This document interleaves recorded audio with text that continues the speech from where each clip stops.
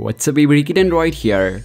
So a few days back, a well-known tipster shared a photo of the upcoming Huawei's Mate 40 Pro's rear side, and this was indeed a really early look at to the design, which shows a circular camera module as well as 4 cameras. And according to some claims, this time Huawei will use a freeform lens technology in the upcoming Huawei's Mate 40 series. So basically a freeform lens will help to reduce wide-angle distortion, and this technology will be able to take night photography to a whole next level.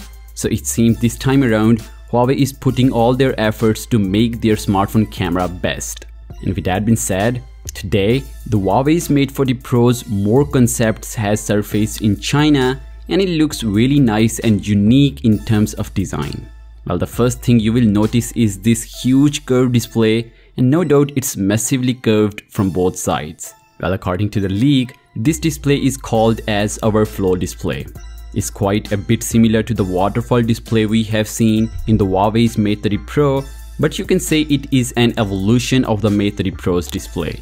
Also, another surprising part is that there is no sign of the front-facing camera in these leaked renders, which somehow indicates that the front camera could be hidden under the display. Yes, it could be possible that this under-display tech is coming to Huawei phones this time, maybe this year, because we will probably see more phones with this technology this year, since a lot of companies are working on it. Even Samsung is working to make its phones with this technology, and I guess Huawei also participated. Furthermore, the device does include a 3.5mm headphone jack at the top, which is a good thing to have at least. An USB Type-C port is placed at the bottom.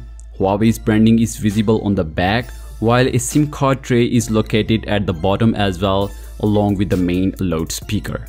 On the back though, the device looks a lot like the Huawei's Mate 30 Pro. It includes that circular camera setup, but instead of 4 cameras, there are 5 cameras here. One of which is a periscope camera, but right now we are not sure how many cameras this smartphone will actually have, since both these vendors are not official, but some concepts made from the people who are close to the production. So I would say take these concepts with a pinch of salt, but one thing I would say that the real Huawei's Mate 40 Pro may end up resembling it to the same degree.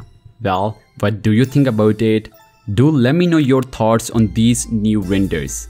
And if you like this video, please consider subscribing.